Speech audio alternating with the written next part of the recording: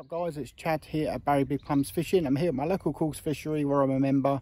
I've got my Airflow 8/9 weight and I'm going to try and catch myself some carp on the fly. I've only got literally an hour and a half because it's quite late. I've come here about 7 o'clock in the evening at the beginning of June after work. So let's see what I can get. Guys, I'm going to pre-bait my swim with some dog biscuits.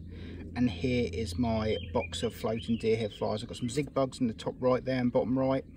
Some various different dog biscuit imitations. I've got some bloodworms and indicators there, but let's see if I can get them feeding first and try and get some carp from the top. Alright, it's a lovely still evening guys, so let's go and find myself a swim where I think the carp are going to be. So I've got the swim I normally go to. I'm going to try there first. Luckily there's not too many coarse anglers here with baits, so I'm not going to disturb them fishing for carp. So it's I do have permission from the bailiff, which I've asked them in the previous couple of years I've been joined here, and yeah, a lot of coarse anglers aren't particularly thrilled by the idea, you know, that you're using a fly rod in their fishery. So the one thing about this sort of fishery is if you look up there, there's absolutely zero back cast, so that is something you do have to deal with, because they're not designed for the fly angler. When you go to a commercial trout fishery, the waters are designed, the landscape is designed for you to get that back cast. So let's quickly walk up to my swim. Call it my swim, it's not my swim, but it's a swim which is quite shallow because there's some weeds in it, sorry, some lily pads which only grow. So there's a carp on top over there in a certain amount of water. If the water's quite low, there they are. See them lily pads? Look at all those carp. There's absolutely loads of carp by that lily pad. So here's the swim that I normally frequent. So quickly get myself set up.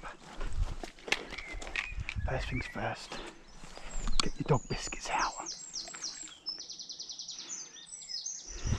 Get a good big handful of dog biscuits out and wait until the carp start rising.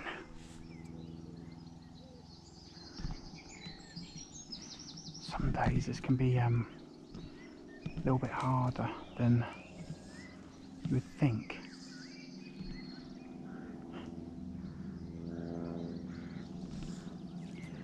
Sometimes you just need to go right by the lily pads.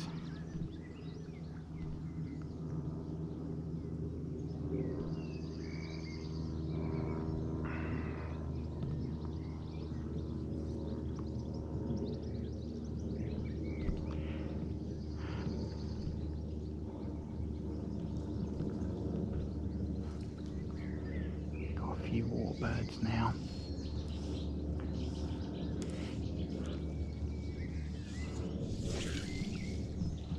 Okay, come on.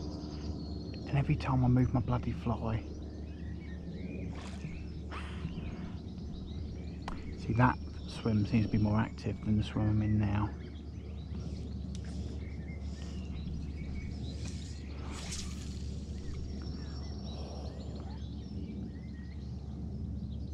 A nice cast actually.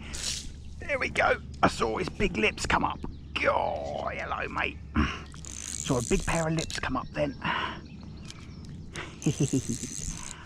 Oh, that's a nice one. Big pair of lips.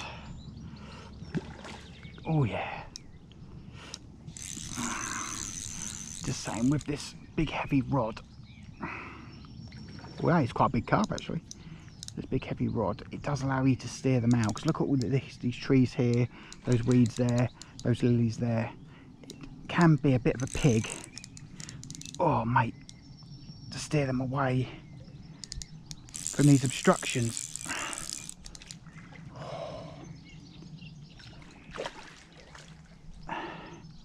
So even on this 8 or 9 weight rod, it's got a nice bend in it. This time of year the carp are very feisty. About £4 maybe.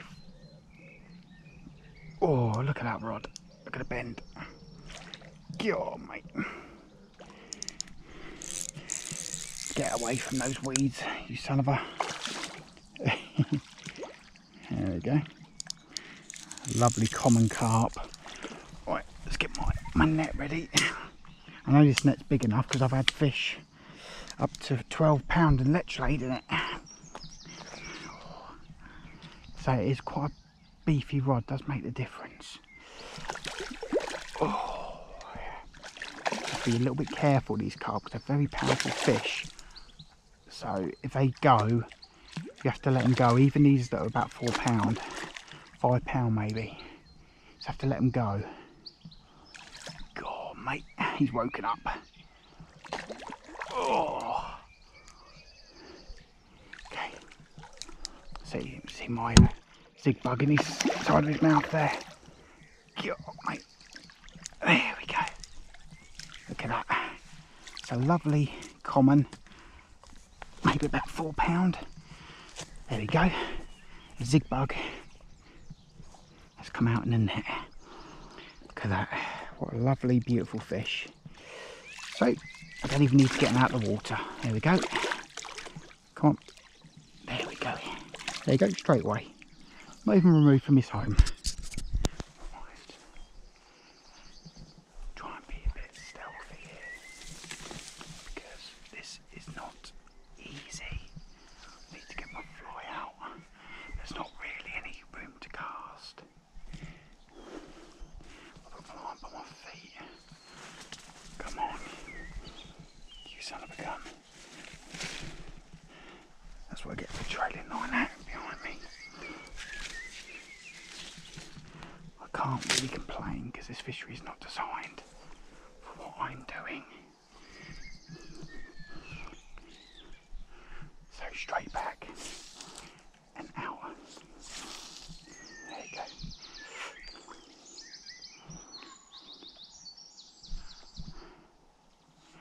There he is, I see him over there. He's topping. Oh mate, this is so many snacks.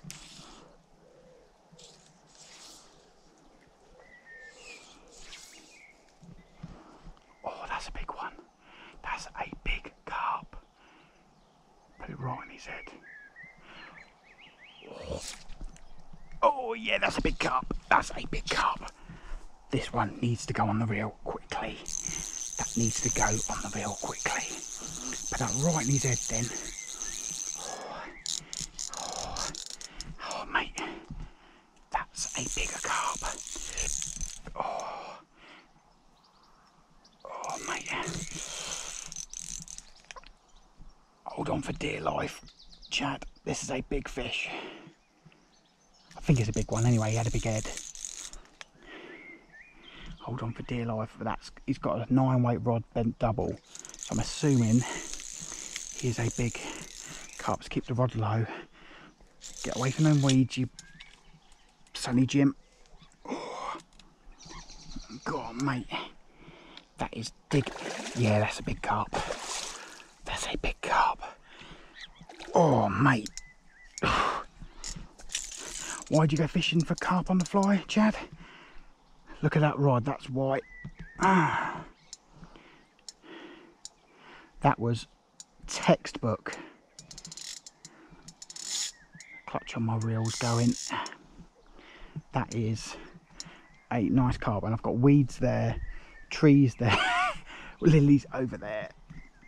Oh, I need to put some power in this fish. Put the rod low. Oh, mate. Got 8 pound line on, thank God for that.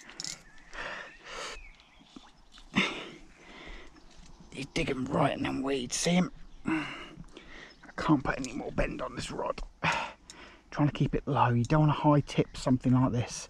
You will snap your rod. I paid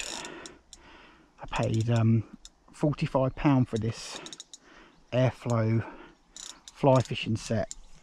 It's 8 and 9 weight. It's a saltwater fly rod, so this is like, oh mate, jeez Louise, this is not easy. I paid £45 for this, so if it snaps, I'm not going to cry. But just give them plenty of, keep your rod low, put it in your hip down here, and hold on for dear bloody life. Oh, that's a bigger carp. Look at the tail on him. Yeah, that's a lovely fish. That is a lovely, lovely fish. All you can do is bloody hold on. Oh, strap yourself in and hold on. Oh, this is where you can do that 10-foot rod really. That's an even bigger one out there. Look at the size of that one. If I release this fish, I'm going right for him.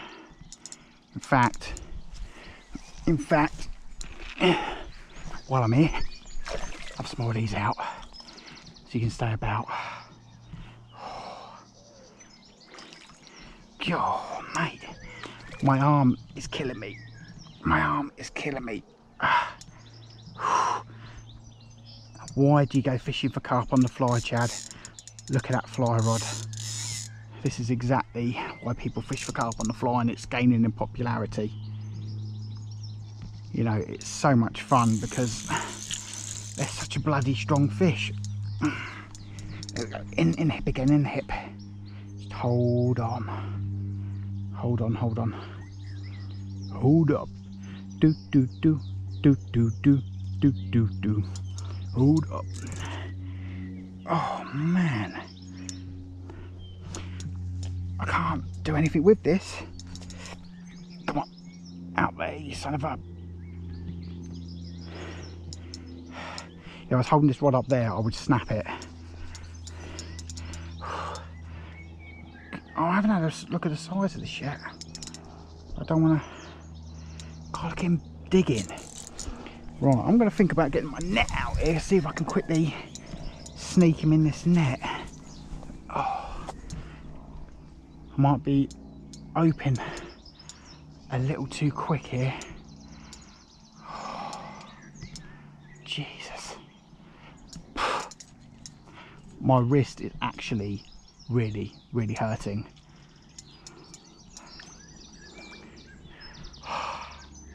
Wow. Long boring day at work, guys, and I can come here for a couple of hours in an evening and enjoy myself, because I'm not going to bully this fish because it's too big. Anyone who's done this knows how much they pull. Yeah, my reel's going. I haven't got the best reel with this set, but it does have the clutch is holding up at the moment. Plenty of frogs I can hear. God, mate, I may have to get a little bit of video with this fish and just see how big it is, or at least a picture. Oh, come on. No, no, no, no, no, no, no, no, no. This is a 9-weight rod, guys. 9-weight rod. 8/9 anyway. I'm actually sweating.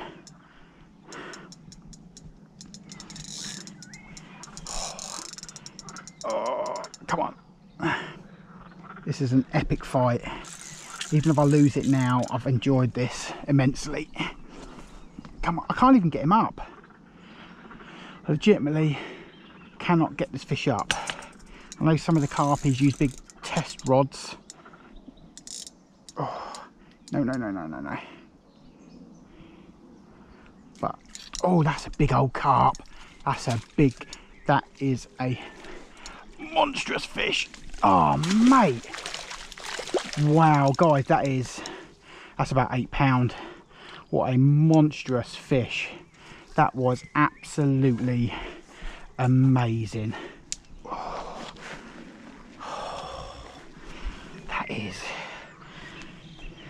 that's got to be about 8 pounds at least. Bare minimum, guys. What a stunning fish. Let's try and get a picture.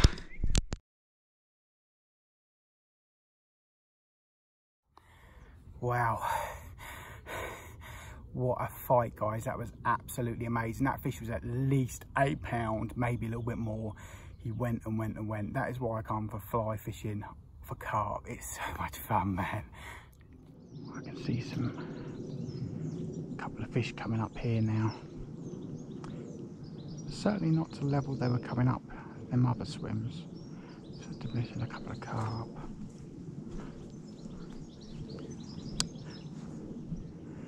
Yeah, these are smaller fish. Cool. A lot of sunlight's bright.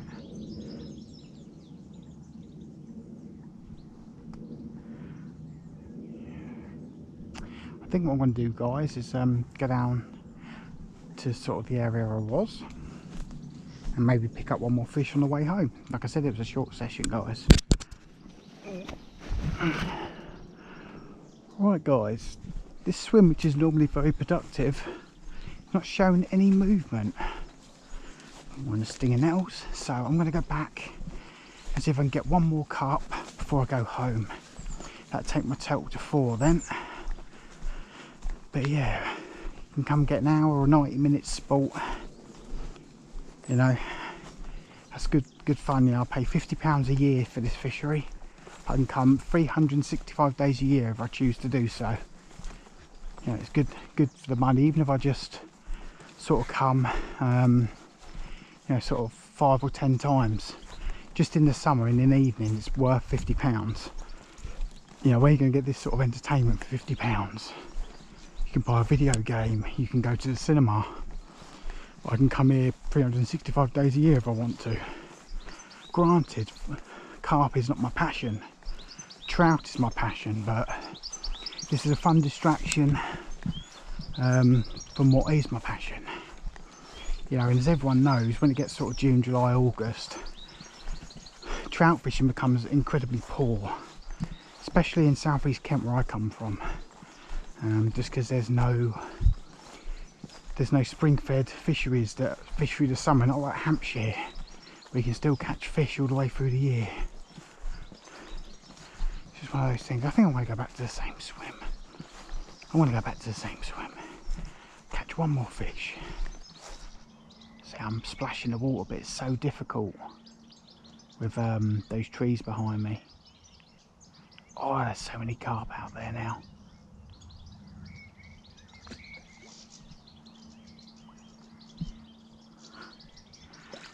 They really are clever fish. You can see how people get besotted with catching that specimen carp. You really do feel like you're pitting your wits against a fish. You know, they are not always easily fooled. Come on puppy. Come out, grab one or two, then go back underneath the lilies, crunch them up in their throat teeth, and then they come back out and have a go for some more. There's still plenty of offerings out there. There's loads there, there's loads there. Just need to be a little bit patient. Like that. If I've lost this fly, game over. I'm going home. I've got a funny feeling this fly is not going to be rescuable.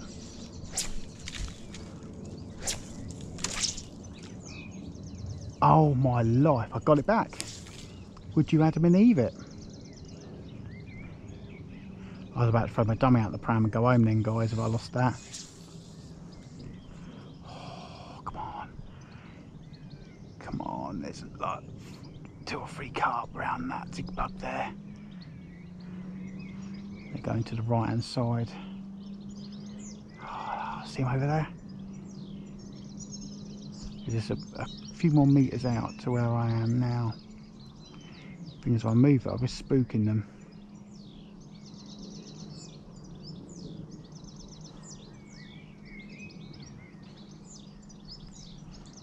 Oh, you son of a... You do need nerves of steel here, guys.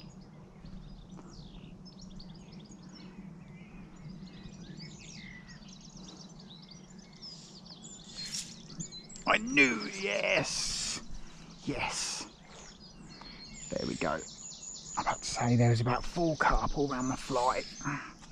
Knew there was a good chance he was going to take that. Oh. See, when you're fighting a powerful fish, I don't like having the line on the floor because you have a habit of standing on it. Well, I certainly do. I'm going to get myself a better reel, I think, for the setup. It's a cheap rod, but it's definitely man enough for this. That's probably the smallest one of the day, but that's fine. I'm quite happy to get myself a fish. There we go. I might get myself a little airflow Delta fly reel or something for £30. A nice quiet spool and clutch system. But this has been a lovely evening sport, guys. What have I been here? About an hour and 20 minutes. I've had 4 fish, including one big one approaching sort of 8 to 10 pound. It was at least 8. Really, really thick, big fish. Had a big head on it. You know, a lot of the time with carp, it's the width opposed to the length. And that was a really big fish. You know, just fighting it here was so much fun. But, you know, I'll pay £50 a year to fish here. And I can come through the summer, a couple of hours in the evening. So I don't even bait fish here anymore. I used to bait fish here with the quiver tips, ledger in with luncheon meat and stuff. I just don't have the love for that sort of fishing, I'm sorry.